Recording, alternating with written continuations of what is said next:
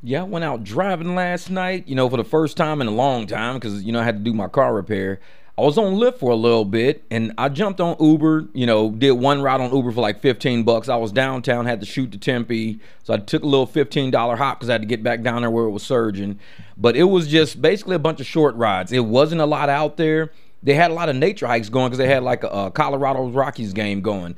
And there were tons of nature hikes going all the way to Gilbert, all the way to Chandler, all the way far into Scottsdale. Didn't take none of them because I didn't want to get way out there, didn't have to dead mile it all the way back home. I mean, waste of gas. I haven't put gas in my car in a couple of weeks. I got about a quarter tank left, but I was like, you know what? I'm just going to, drive down a little bit. I think I still got 80, 90 miles left on the tank. And I was like, yeah, I'm just going to park it for the night. I think I end up making like about $115, $120. Called it good. My first ride was pretty cool because I actually went to the airport, something I didn't want to do. Went to the airport. Lady was there, a couple of kids, her husband and stuff. So I loaded their luggage into the trunk, whipped my bag back. They gave me a $10 cash tip at the hotel, so that was pretty cool. But the rest of the night, I stayed in the car, just kind of cruised around, picking up people, dropping them off. Quick little bar hops all night. Picked up a cool guy with an Audi. We kind of checked this car out. But I wanted to kind of go over what's going on in Minneapolis. So now New York is supporting Minneapolis. New York is saying, we're going to come down there and help you guys set something up. This is what they said.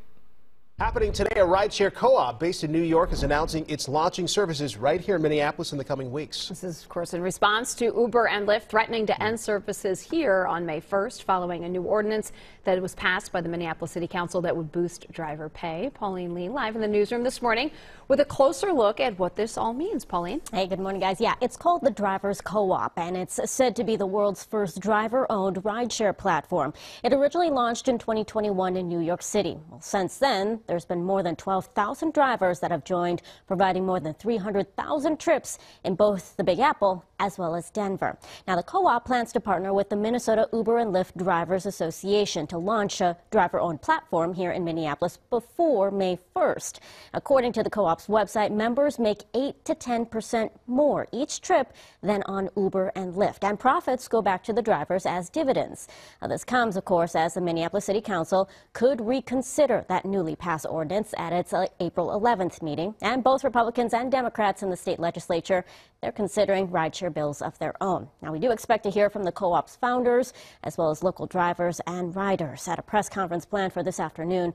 We'll, of course, have updates on the news later today, but time is a-ticking, guys. We have just a little over a month before that May 1st deadline. Yeah, very interesting idea, though. All right, Pauline, we'll look forward to hearing more. Thank you. I've been telling you drivers, get your shit together. Everybody, get your shit together. Have profits, because it's going to take some time. You're going to need a couple of days off to get situated with any new app you might choose. If you got to get any new permits or any new inspections going, you've got to have something in the bank. You might have to take 3-4 days off. If you're not driving at high profit margins, you're not going to be able to take 3-4 days off. You're going to be driving wire to wire. You're going to be doing plantation economic driving again. We just got to go out there and do a ton of rides, dump a ton of gas, put a lot of wear and tear on your car. For what reason? Just to get on another app. By the time you get on that app, your car is going to be broken down. You ain't going to be able to function. You're going to be like, man, I worked on this app for 3 months and then my car went out. Well, that's because you let Uber run you ragged pretty much. Don't let Uber and Lyft run you ragged. Do your short trips. Do your surges. Get your tips. Don't beat yourself up trying to make this money because you're working in reverse. You're hustling backwards. You're thinking you're making all this money, all these profits you get. Now you got to go give it to a shop. You're like, man, I just had $1,000 in the bank. What happened? Oh, man, I done blew out my shocks. I did this driving like crazy. Had to go get my $1,000, man. You're driving backwards. You should be adding money, going up every time, every month. You should be adding a little bit to the bank. If it's 500, if it's 800, if it's 1,000, every month add a little bit to the bank because that's what's going to carry you to the next level when it's time for you to get another app. Because if you don't have all that money sitting in the bank, Uber and Lyft gonna have you by the balls, basically. They gonna tell you, oh, we got a surge out right now. You need to come back drive for us. Or we got a bonus coming up. You get, $25 for 20 rides. We got that. And you're gonna have to say, man, well, I need that money because I just put all that money into my car. You gotta be smarter than these apps. You gotta get there and drive right. Now, I welcome all these other apps trying. Uber and Lyft really thought that they were gonna have everybody, oh, please don't leave, please, man.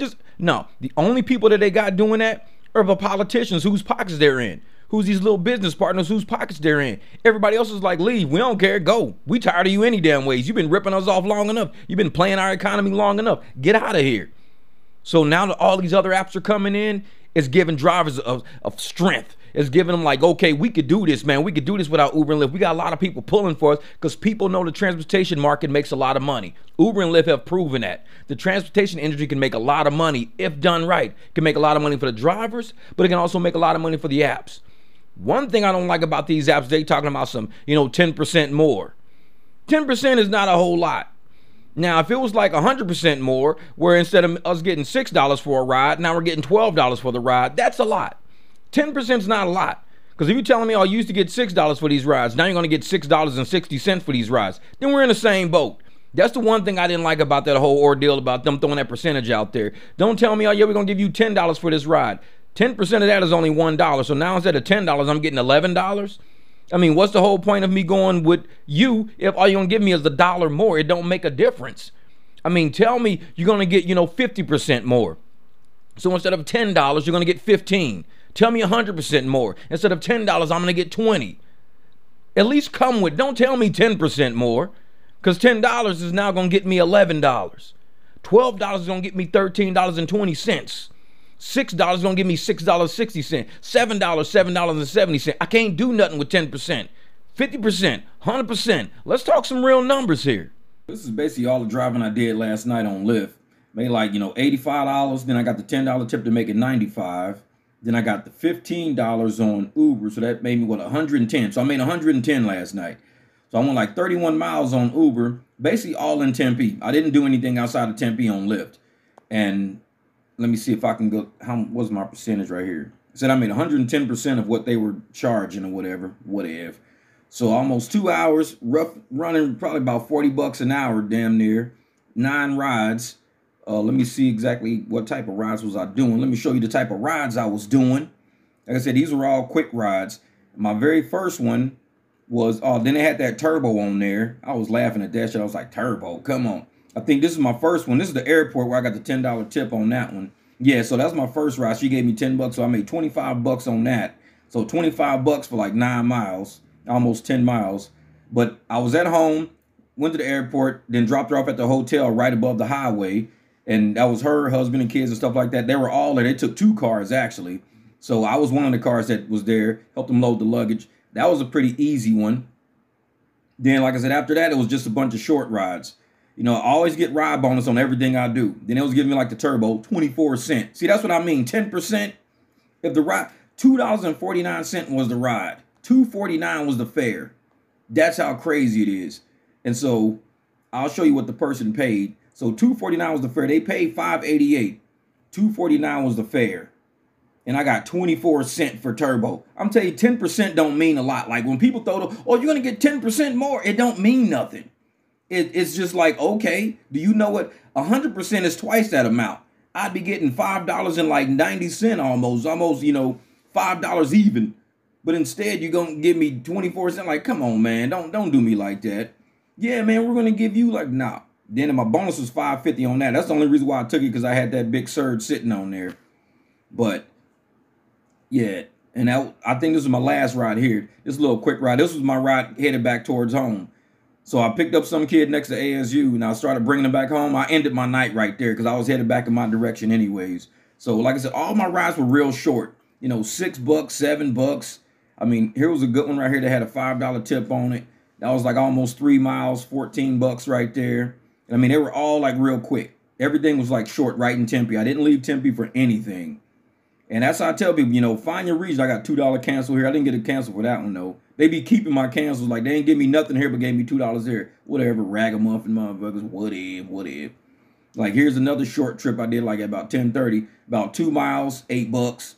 Like I said, I just pick up people. I was standing right next to the person. That was funny. They were right there. So I said, okay, I'll take you. And they paid $8.99, and I got $8.02 out of the $8.99. It's fine, no problem. But I was right next to him, so I couldn't help but pick him up. So I just shot him straight down to the street, straight down the street to the hotel that they were staying at. A lot of easy short trips, man, easy short trips. But that's usually how I drive on Lyft. Now, my one Uber trip, let me see if I can get in the Uber. Yeah, my one Uber trip was this one. It was that $15 trip. That was it. No tip. They probably gave me a tip. They probably didn't give it to me. I picked them up. They were at the game last night. So I picked them up, brought them back to Tempe. And that's when I started doing my Tempe rides because it was surging down in Tempe again. So it was all easy stuff, man. Just easy stuff. I didn't do nothing too complicated. And I don't know what that $225 is. I have no idea. They probably really didn't give it to me. I didn't look in my bank to see. It was only $2. But if you find a region, stay in your region. Don't go nowhere. Stack as many rides as you can stack in that area. Get ride bonuses. See if you can get tips out of it. You don't got to be doing these nature hikes, be doing $14 for like 20, 30 miles. You don't got to be doing that. It's not worth it. You can make that money, doing short hops. Like I said, I'd rather do something like, give me something short. Here's a low one right here. I'd rather do something like this. Give me 2 miles for $7, $3.50 a mile. So if you get $3.50 a mile, for every 10 miles you go, you're going to get $35. So you're getting a 10-mile offer for $35, basically is what you're getting. And I just keep doing that over and over again. Just like, I'm not going nowhere. I'm just staying right there by ASU. Just keep staying in the surge zone, stay in the surge. You can set your filter if you want to. I don't, because it might take me to another surge. And a lot of people say, well, set your filter. Well, if it takes me from one area of surge to another area of surge and the money is right, I might take it. That's why I don't use my filter. I leave my opportunities on the table. But like I said, I'm normally, I just don't leave my area. I just stay in my area, just keep doing circles and shit like that. And here's one right here. Let me see, what was this one? This is almost 10 miles, $15. That was another airport ride. Oh, that was the first one when she gave me the $25. Never mind. She gave me the $10 tip. Never mind. I was thinking that was something else. I remember my rides, man, because I'd be like out there cruising. Okay, here's one. Let's see what this was, that 10% turbo. All right, so this was about 7 miles, $11. So I was in Tempe picking a guy up from work. He was just getting off work, and he was pretty cool, though. Actually, he was cool. I was taking him over to Mesa, to a hotel in Mesa, and he was getting off work, and he was just going back to his hotel. He only works there on, like, weekends. So he was like, yeah, I just come stay in Mesa on the weekends because I can get to and from work a lot easier. But cool guy. He paid almost $20 for that ride, $18. And the fare I got was $6.47. Out of that, he paid $18.66. I got $6.47. If I did not have that bonus, I would have got $6.47 plus the $65. I'd have got like $7 out of the $18. They would have took like $11 out of that. But like I said, that's what these apps do, man. I could have converted that. If I said, hey man, usually I do this ride for like, $10, $15. He would have probably gave me $15 to do it. Would have been $4 more. I mean, if he would have tipped me $3, $4, it would have been the same. But like I said, he probably tipped me and Lyft kept the damn tip. That's how these raggedy motherfuckers is. That $18 was probably everything. And Lyft was like, hey, just keep the tip, man, because he keeps reading ride bonuses. I don't like these ragged ass apps, I swear.